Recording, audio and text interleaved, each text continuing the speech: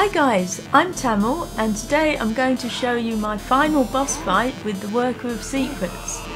And I finish him off quite quickly with the Pressure heavy weapon.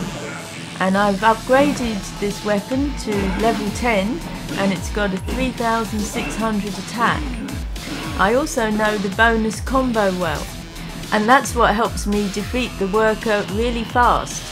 So I get to the second scene after one attack window, and he did hit me once in the whole fight, but it actually worked in my benefit because it charged up my super quicker.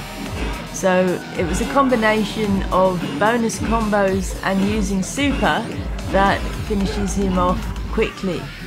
So I do recommend, if you're having trouble defeating the Worker, then try your hand at heavy.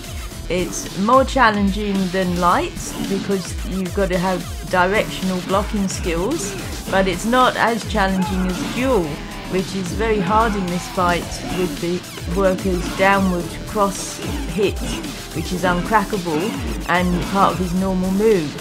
So you basically have to super and magic through the second scene. But there he was, finished in I think 2 or 3 attack windows. I think 2 attack windows and a super.